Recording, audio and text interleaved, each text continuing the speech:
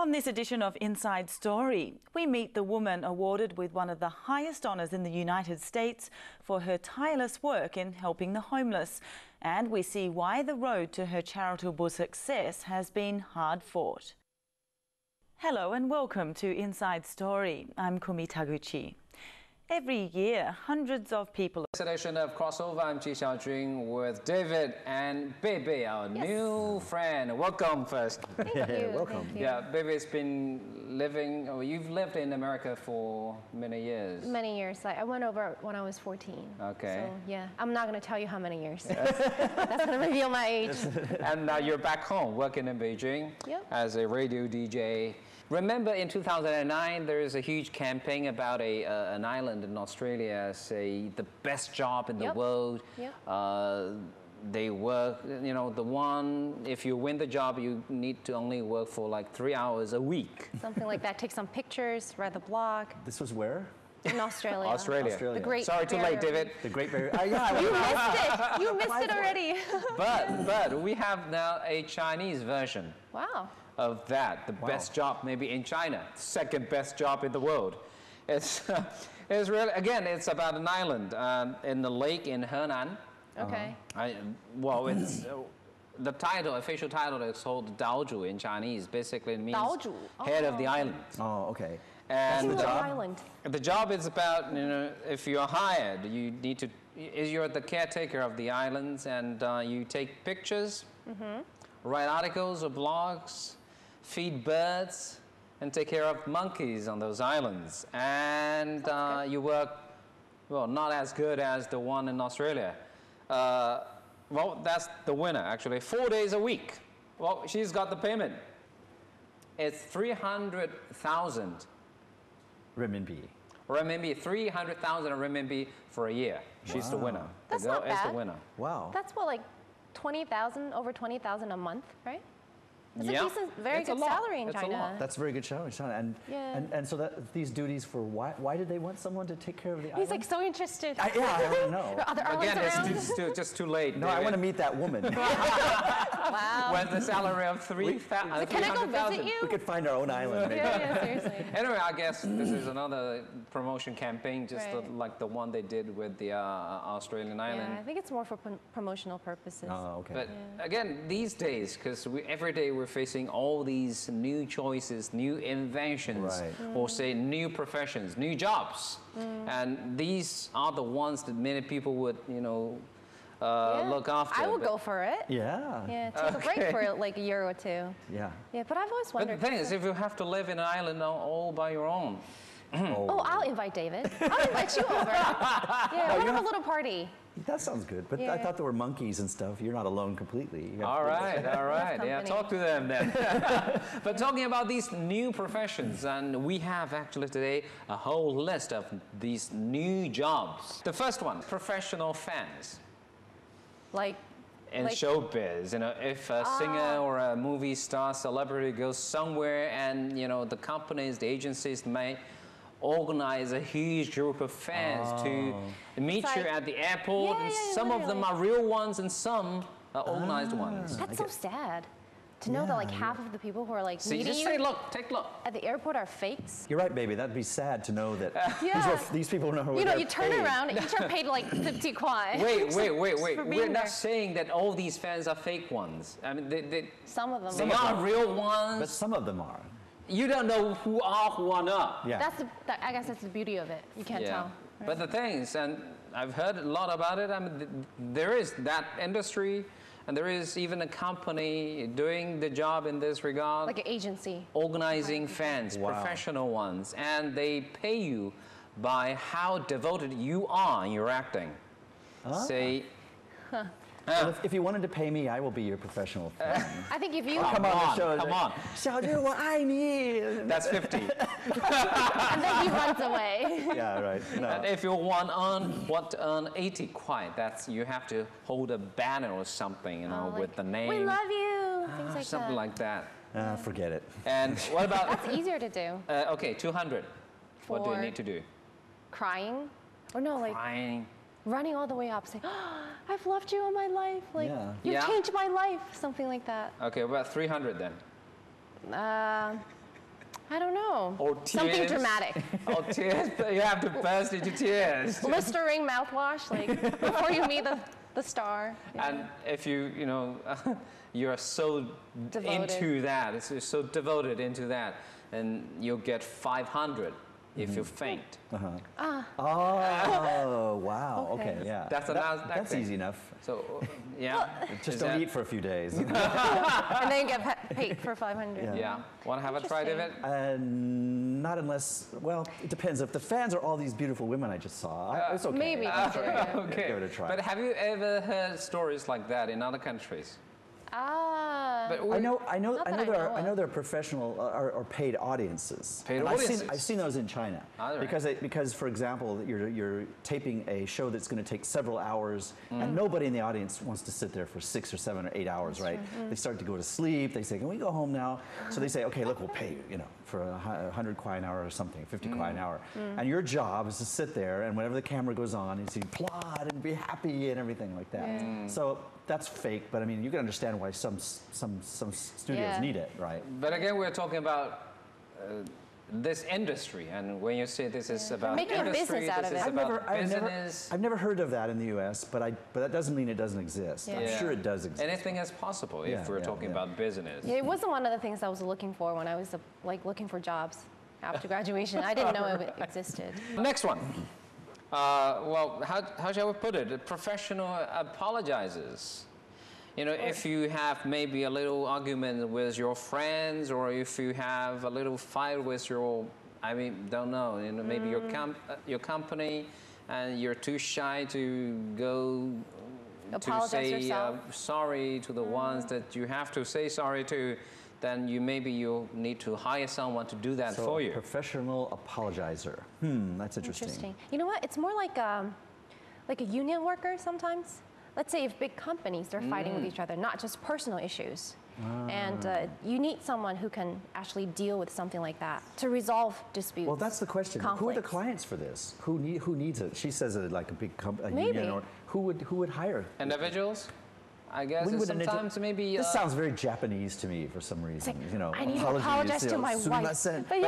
Yeah, you're right. Can I hire this person to apologize to my wife? I don't think it's going to work. I think they have different services. I think the companies like that, right? Offer apology services. Well, it doesn't say, whether it's about individuals or about companies, but we have a picture of that company. Basically, what they do is not simply, go to somewhere. Yes, I see apology service. What they do is more than just go somewhere and say sorry to someone. They do a bunch of things. It's basically maybe arrange flowers or arrange the place where you would meet, or maybe they would say someone to somewhere. I think they just come up with ideas to make the other party happy, whatever that takes. Like you have to know the problem, the issue, and then you have to come up with ideas. I can understand that. I remember one time I had this girlfriend that did a very bad thing to me. To me, yeah. And she was very apologetic. And when I came home to my apartment that night, which she had the key to my apartment, there were balloons all through the apartment, filling up to the ceiling of balloons, and on each balloon was written, "I'm sorry." Aww, and I thought, wow, that is amazing apology. And so maybe a company could do that, Exactly. these creative apologies. How can you still be angry after that? It's part of this. That's true. If you didn't know that someone else did it for her. Yeah, now it wouldn't be so fun if she paid someone to do it. That's true. But if it's your own idea. But when I thought that she herself, but she could pay someone to do it, but you don't have to know that a service did it. Right? But the apology would be still sincere. She just needed like a someone greeting to help card. her. You buy a greeting card that says, deepest apologies or something, and you didn't write it. So why not have the company actually go apologize? What's the difference? Part of the reason why this kind of companies or service may exist in China, maybe it has something to do with the saving face. Yeah, face issue or men's issue. I've often joked that those 3 words, 对不起, just don't exist in Chinese because I've so seldom heard. Why? I've just seldom heard Chinese say that. It's very hard for them to. That's my opinion. Yeah. It's harder to say "I love you" in Chinese. That's nobody say it. Like the older generation. That's even harder. Yeah. But 对不起, it's more common. But I'm sorry. But if you bumped into someone, you say that. Get out of my way. That's different. No, that's different. That's different. Okay. That's like David. That's like when it's not really your fault. But I'm talking about really. I'm sorry. Like if I can be personal here again, I find that my wife, who's Chinese, when she wants to apologize, she will never say, I'm sorry. Okay. But she will do something to let me know. To show that like she will like cook my favorite meal or something like that. And but she will never say, I'm sorry. So see, that's I think what I'm that's just her character. Like she has a really strong character. It's like, you know. No, I do agree actually, David. See, I think it's because he's Chinese, yeah. Really? I I don't notice it. It left too long. you were in the U.S. too long. Your mind is gone. You're. And we'll take a short break, and when we come back, more new jobs.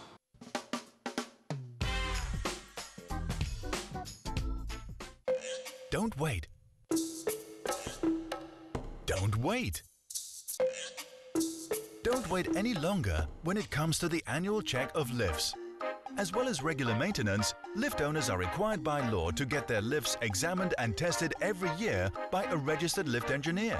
The certificate must be sent to Electrical and Mechanical Services Department for endorsement and then displayed inside the lift. Test and examine lifts regularly. It's the owner's responsibility.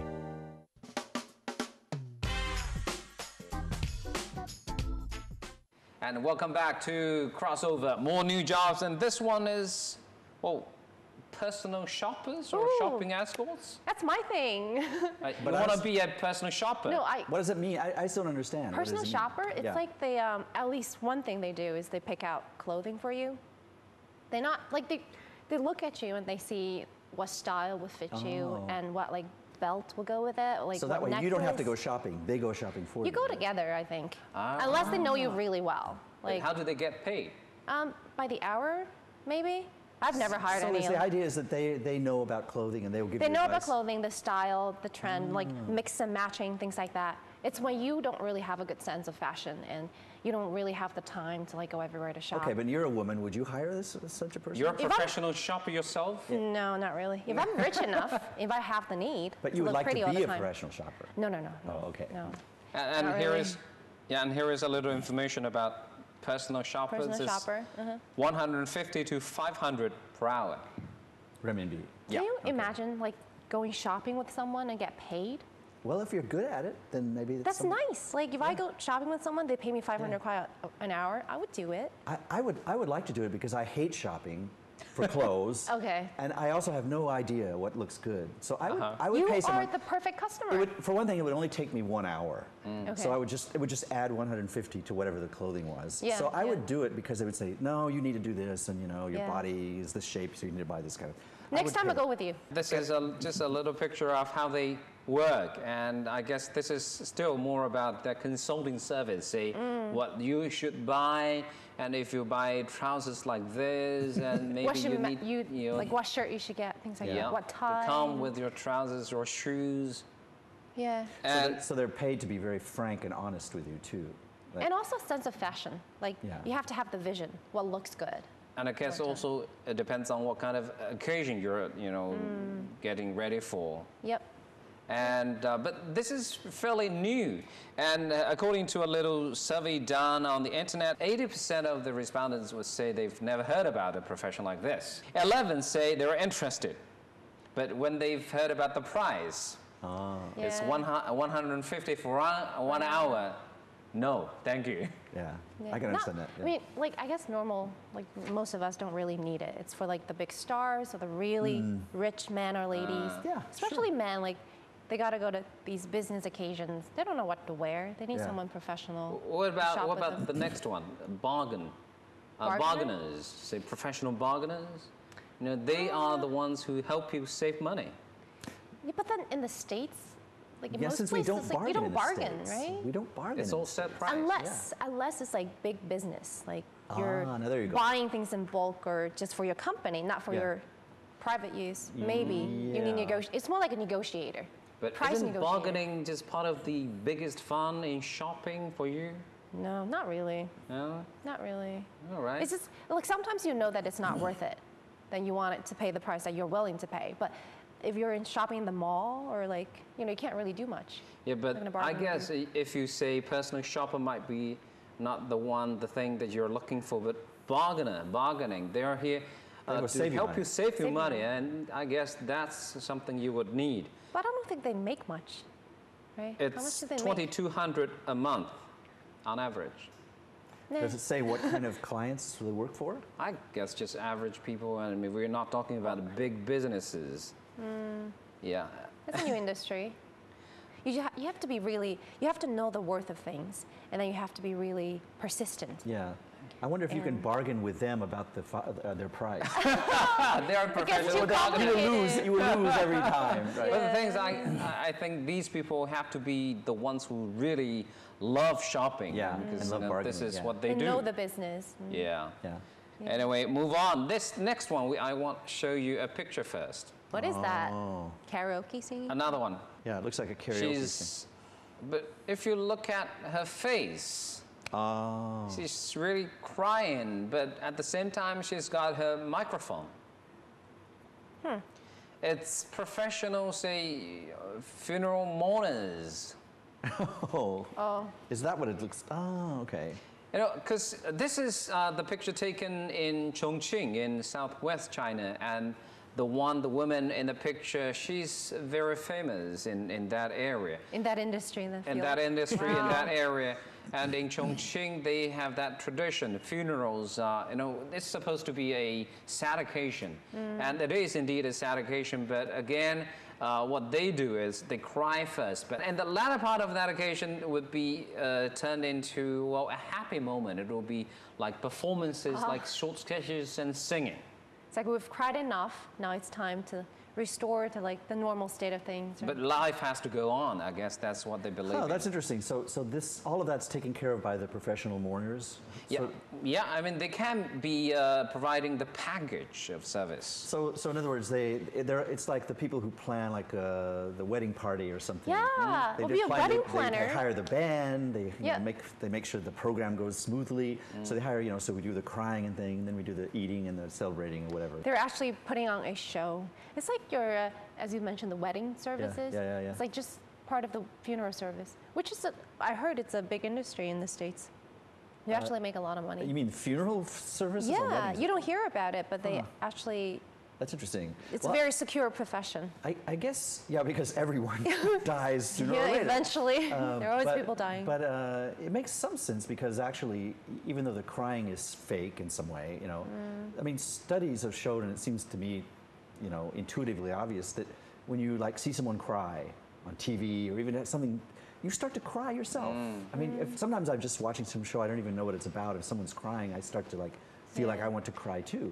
So I'm sure it works, even though people know that this woman's being paid. You still cry. I'm sure. It's just for the atmosphere. Yeah, it makes an atmosphere. Yeah.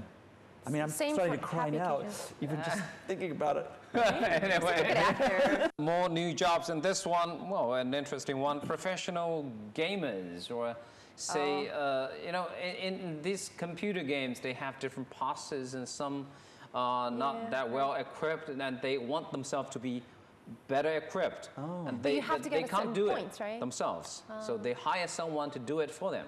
Yeah. Do you play computer games? Do you play I was going to say, I'm going to go take a break now because I know nothing about computer games. But I understood what he said. Like, there are different levels, that you get different points. Yeah, I do know that. Yeah. And then if you reach a certain point, you get new like weapons where you can use to like. So in other words, But you can't do it so well, so you hire somebody. But this sounds like cheating to me. I mean, it's like when you're working a crossword puzzle or something, and you go look up the answer and to do a few. That's cheating. I mean, the part of the fun of the game. That's true, but some people are impatient.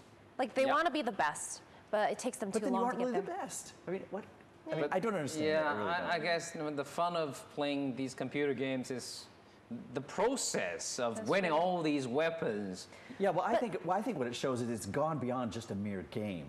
Like they really care about getting to that level, and it's not about developing their skill. I guess they just want the feeling of being at that level. But sometimes it gets frustrating if you like keep failing, right? And you want to get I want to get to grade 2, but it's taken me months. But we're all talking about this virtual world and these computer games, but sometimes these virtual weapons in those games can be turned into cash. Yeah, it's sell weapons to someone else. It's quite interesting. In fact, I read somewhere that one of the biggest money makers now is on the web. These virtual things that they buy and sell, they don't even exist, and yet it's a huge industry of people buying and selling. Nothing. Imaginary things. But with money or with just points, like on with credit card money. Who would do that? Oh, lots of people online. They do but that. They don't ship it to you. No, but it's online. You get it online. You get it online. This Okay. I know this. We're in Again? I hope it's not expensive. It is expensive. They're in a brave new world. Is it? Here. Yes. Like what? Buying what? Each individual item is not expensive. Weapons or what? No, like for example, they have games where like you're planting a garden and you can buy more like vegetables and buy Fertilizer. tools and stuff like that. It's just a little game. They could buy accessories, hats, necklaces and stuff to make the game more fun. People are willing to put not a lot of money, 20 kwai, 10 kwai, something. Yeah. But if you play the game often enough, it can build up to a lot of money. And they got lots of virtual users. So it's really weird. You have this huge industry, money-making thing where people are paying for stuff that doesn't even exist. But kind of this sad. is really what the gaming industry is about. Pretty much That's the same right. thing. It's just a That's right, different yeah. game, right? You But- with your garden and me with my Well, they're virtual games. whatever. They're online games. It's the same kind of thing. Yeah, I've heard about selling and buying IDs ID?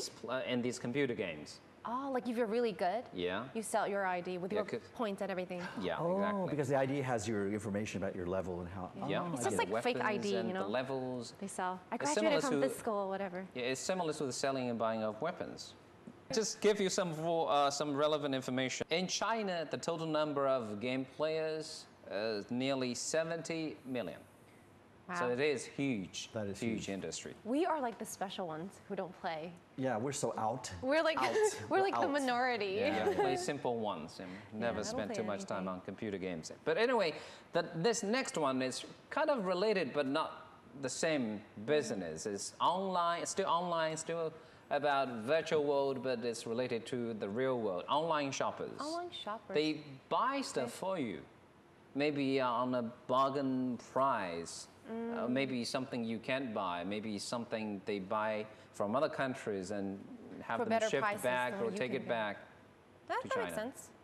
I think To me, that makes a little more sense than in some of this other stuff because the skill of getting online and finding some hard-to-find item at the lowest price is actually it's a service. I mean, it can be because time consuming. It can be time-consuming, and you have to be very good at it and know how to search the internet. Some people just don't have that ability. So Yeah. this makes sense to me. It's And like you just tell them, I want this thing, and I want it Yeah. at a certain price Right. range. yeah, I and they guess can look this, for it, right. this is more about these online stores because I've heard a story is about an owner of online store and she loves traveling all around the world and one day she's in she would leave a message on the online store saying I'm leaving tomorrow or the day after. I'm going to places like Turkey or Tunisia and I'll be back in 14 days. And Taking maybe the orders. other day she would post another message on the store, say, I'm now in Turkey. I've seen all these beautiful souvenirs, and she would take all these pictures and have them posted on the website. Say, if you're interested, tell me before a certain date, and I'll buy them and take them back home. And you know, this is the price of this kind of souvenirs. Wow. That's that a makes lot sense. of work, actually. Very smart. But let's say if you go to like Korea and you buy skincare, like cosmetics, they have I think they have popular ones that are cheaper than what you can get in China, and you can get like 2 suitcases of these Hey, things. You can make money from that. Hey, I've known this firsthand. Every time my wife goes to the U.S., her friends say, "Oh, pick me up this, Yep. this Duty-free cosmetic stuff. thing," and it's stuff that sometimes it's duty free, exactly, because it exists in China, but it's very expensive. Expensive. Yeah. So I mean, it's the obvious thing to go into business just doing that. Whenever you go there, pick it up, bring it back, and earn money. Exactly. Okay, well, it's lots of business opportunities online. Yep. Yeah. If it's What are we not doing? What are we doing here? if it's not about computer games. Anyway, move on. Next one. And this one is interesting. It's like lease your body for commercials. We have the pictures. Oh, give you the right message.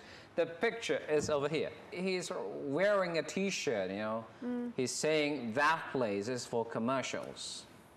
And I guess he will just, his job is about walking around for certain hours a day. This is not, but I have to tell you, this is not a new job. It is not. No, this goes way, way back. Back during the Depression in the U.S., people would sell themselves as living advertisements, and they would just like that. They would have a thing over their shoulders, and it said, eat at Joe's restaurant. They'd walk around Manhattan or whatever with living advertisements. That's an old job that goes way back, maybe even further than that. I don't know. Yeah. I've seen like back in Manhattan, people with like a board in front of them for stand-up comedian shows, things like that, same and they thing. give out tickets, Yeah, selling tickets on Same the thing. street. Yeah, it's an old idea. Yeah. So what about this? I mean, there's this new well, profession, whether it's new or not.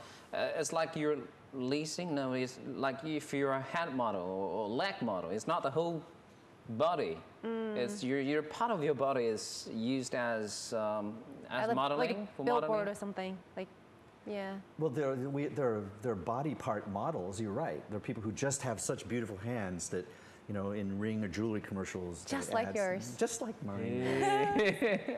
Thank you. Yeah. And foot models and all this kind of stuff. So that's, but I don't know about using your body. I don't know. I've never seen those in China, like a painted commercial. This is another very interesting story about what's happening in Britain. It's basically what it says is if you blink for 1,000 times, you get 100 pounds. So your eyes can make money too by simply blinking your eyes. I guess they paint things over your like eyelids, and they go up to you and like blink towards you.